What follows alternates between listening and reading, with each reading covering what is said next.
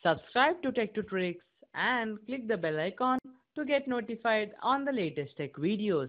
Hey guys, in this video let us learn how we can recover and back up our deleted Facebook messages.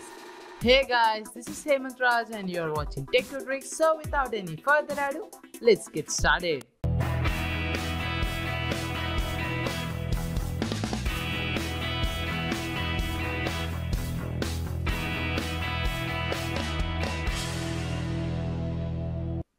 So guys, starting up, first open up your Chrome web browser and in the web browser simply type in facebook.com.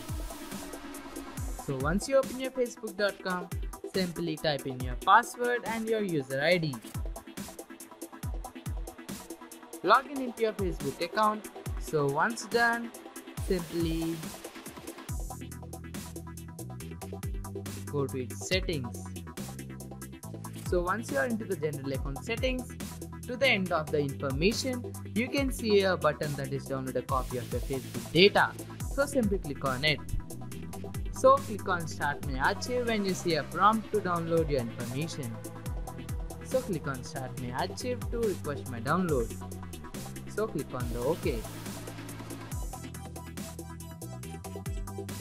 So it's gonna create a personal archive. Once it's completed, it will email it to your preferred email ID. So let us open up the Gmail right now. So here you go.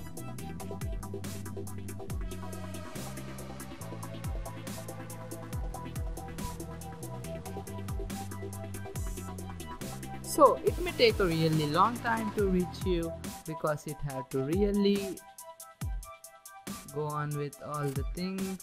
You can see that here you can see your Facebook download is ready. So simply click on it and you recently requested a copy of your Facebook data. It's now ready for you to download. Because this download may contain private information, you should keep it secure and take precautions when storing it, sending it or uploading it to another service. So click on this, click on the download archive. So for the security reasons, you need to enter up your password. Once done, you can see a zip file is downloaded onto my PC.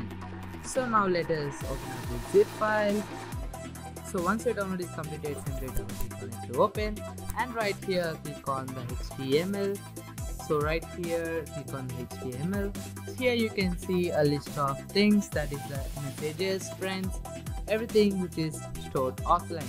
So if you double click on the HTML tab and open it via Google Chrome, you can see that I don't have any messages, so it's a blank space.